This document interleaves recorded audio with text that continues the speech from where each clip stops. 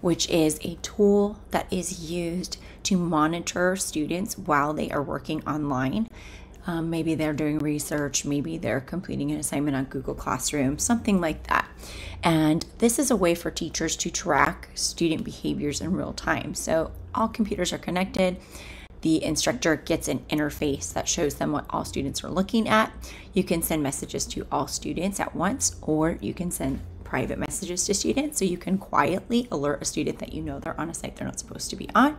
You can close that for them and then warn them, all without any interrupting anybody or any students knowing that you've made that intervention.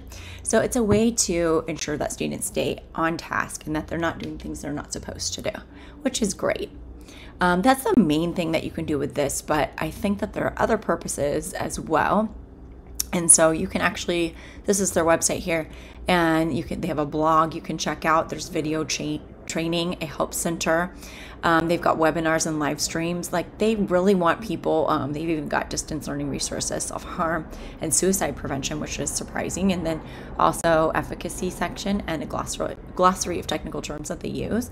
These are things that they are focused on. So they have a unified learning system for students, safety and security measures, classroom management tools, and then instruction and assessment tools. So it looks like they can identify learning gaps and accelerate academic progress. These are things that I've never used this resource for, but what I have used it for is to monitor student progress, and it does a great job of that. And it looks like it also displays, how many students are online here. This is kind of this is the kind of program that when you don't have it, you really notice the problems with students staying on task and engaged.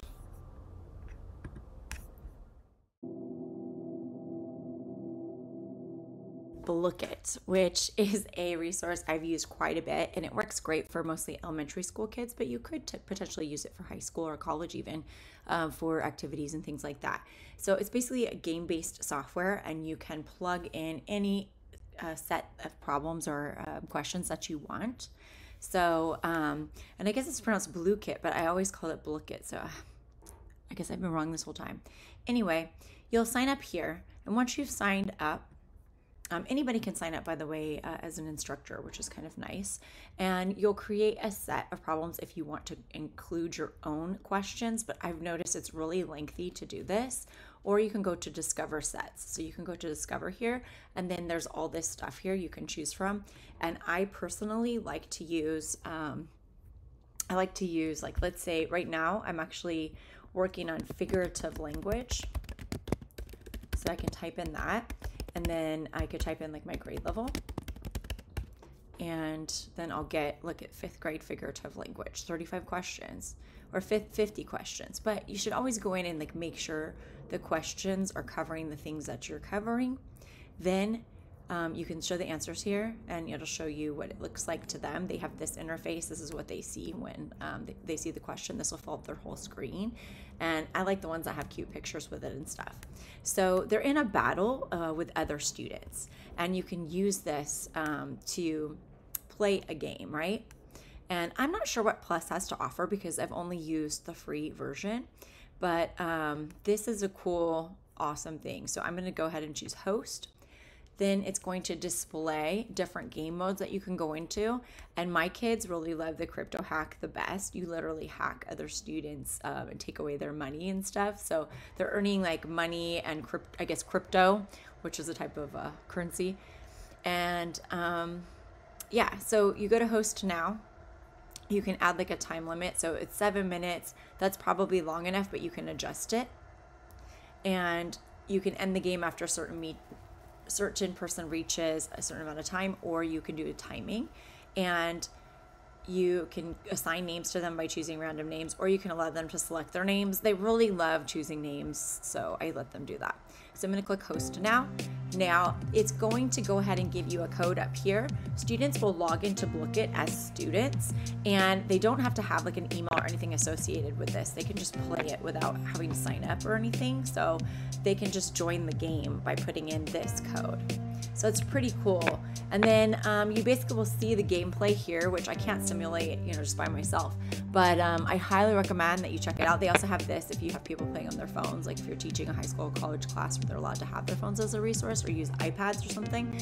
So anyway, you can also do a join link and then send it out to Google Classroom or whatever. So that is Blickit.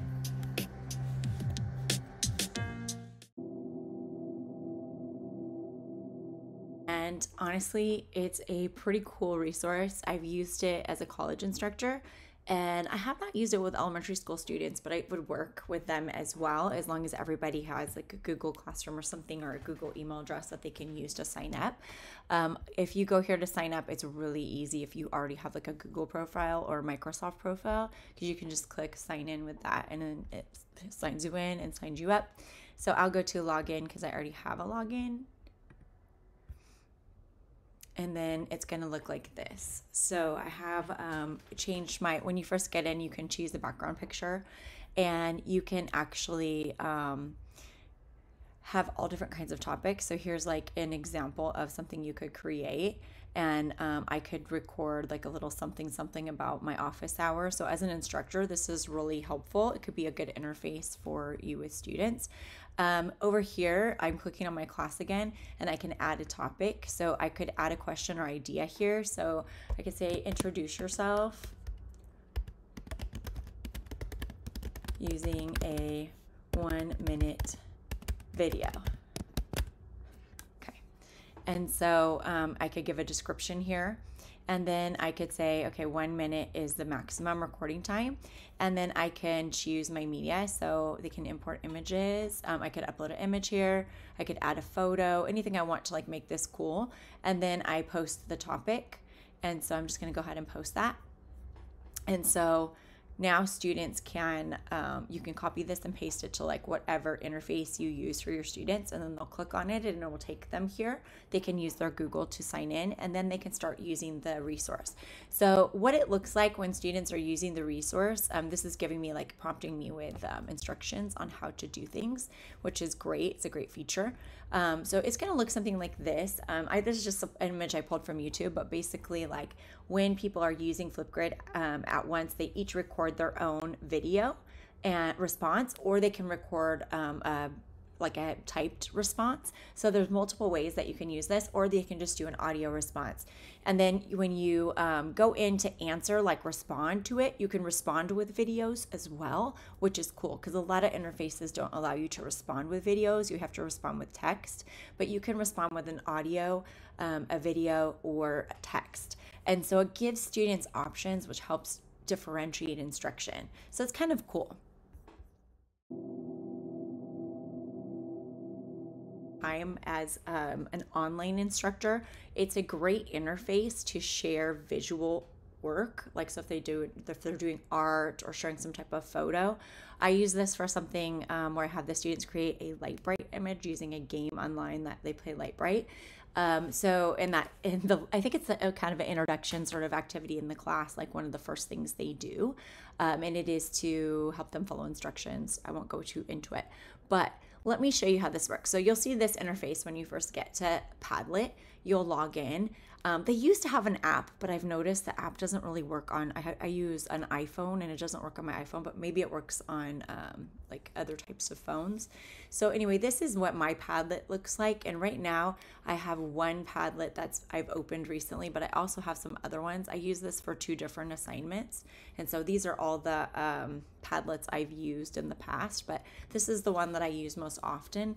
And this is current, like this semester, what students have made. These are examples of what, so they can post like a picture on here. I've got instructions up here of exactly what they need to do. All they got to do is press on this plus sign to add, and they can add using these icons here. So this is links, photos, or videos. Maybe this is photos, and maybe files. And there's more options. Like you can actually draw stuff in here. There's a lot of cool things you could do with this, and you can like go searching for, I guess, these on you can go look and pull one and stick it in there.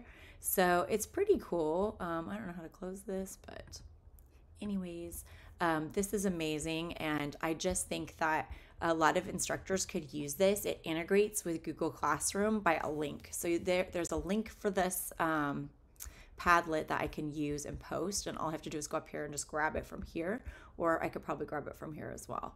So user settings, here we have like all my information. So my dashboard is here. This actually shows me like my my library, which is here.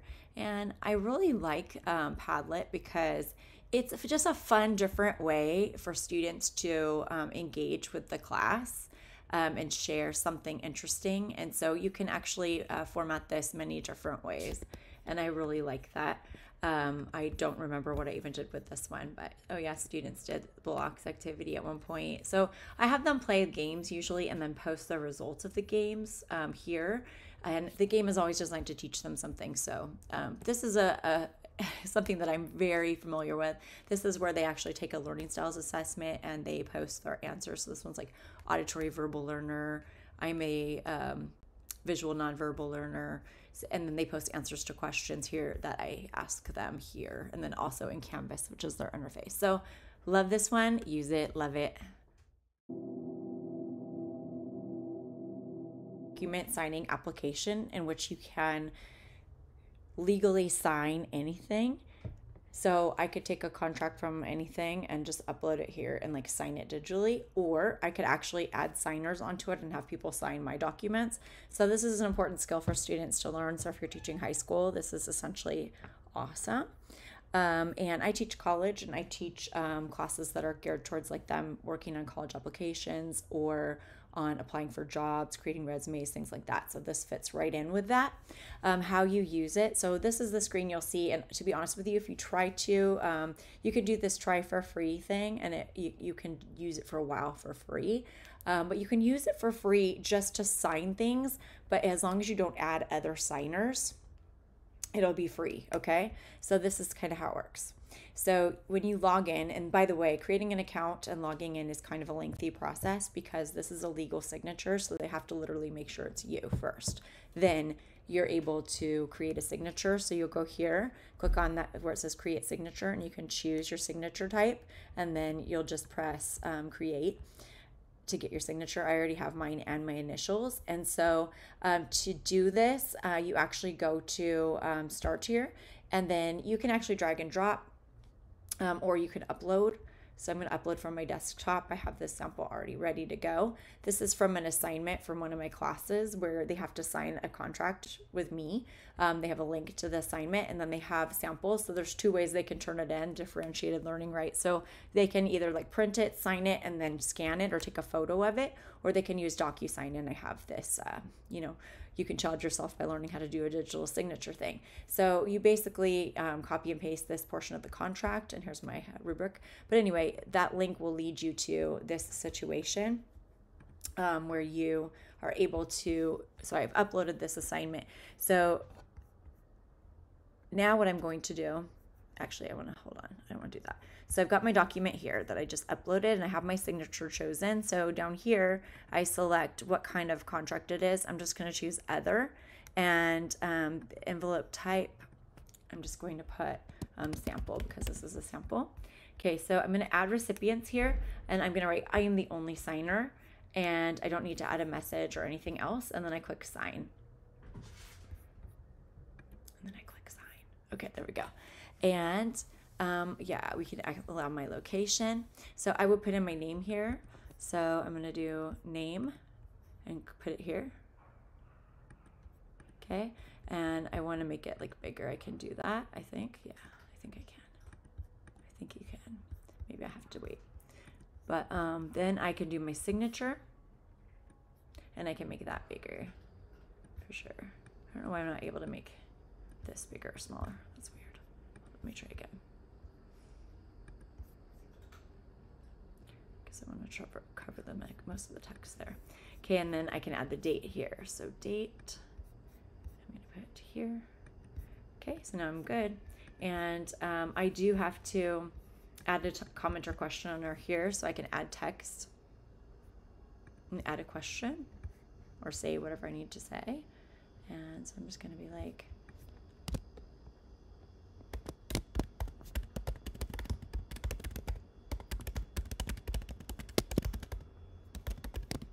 okay, and then finish. Bam. So you can share your document here, but you can also click no thanks, which I tell people to do. And then we can go to where it says other actions and download that. So here it is, and it says download. So I can click on download. I just click all, combine into single PDF file, and download. Now I have a copy of my signed document.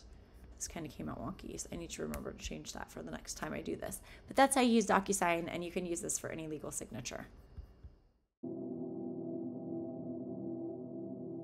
And you know, there's free video editing software on every Mac, and there used to be free editing software on PC as well. It was Windows Movie Maker, but then they made it not free for a while. And this is an assignment I used to do. It's been like maybe 5 years since I've done it, but WeVideo turned out to be a really easy interface for students who have never made a artistic type of video. So if you want students to learn video editing while also completing a project on another topic, this is a great tool.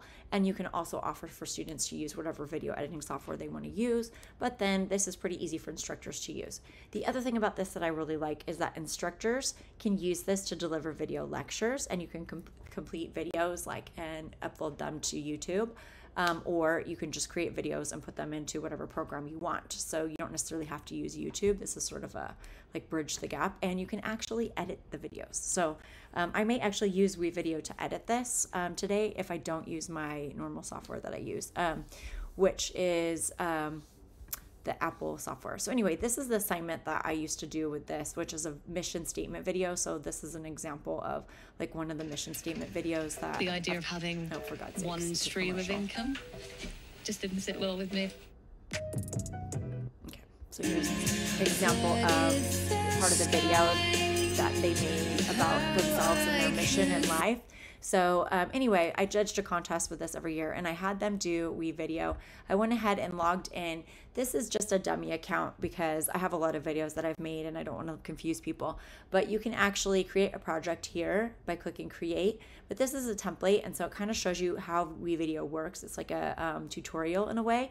So they have a video already set up for you, and they show you here's the audio. So I could audio dub anything. I could add music in the background, or I could add my voice over it.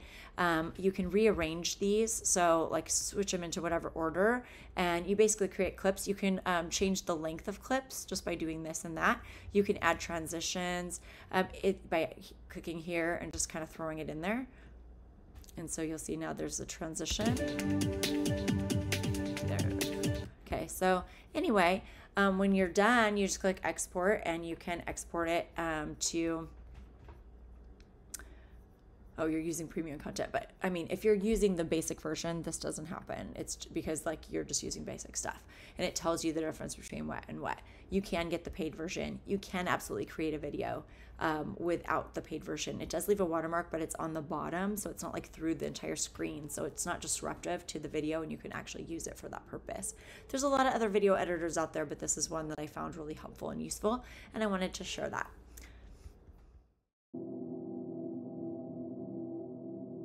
Using this with my 5th grade students, and I got to be honest with you, there are issues with it that I don't like, but there are things that are really amazing.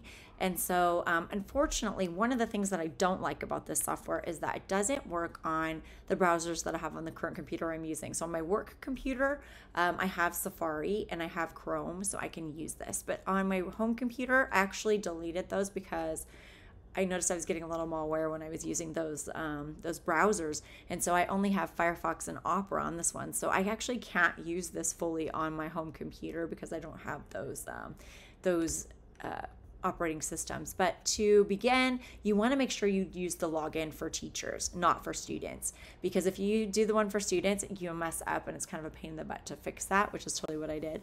So you'll create a free account here, and you'll choose, so this is saying your browser's unsupported, which is fine. So anyway, it does give you some, I think maybe we can go to learn more here, and you can kind of see what things look like. So you can try Book Creator for free. You don't get all of the things, but it's basically, for every age level, which is really cool. So you can incorporate this into lessons and have them create book pages.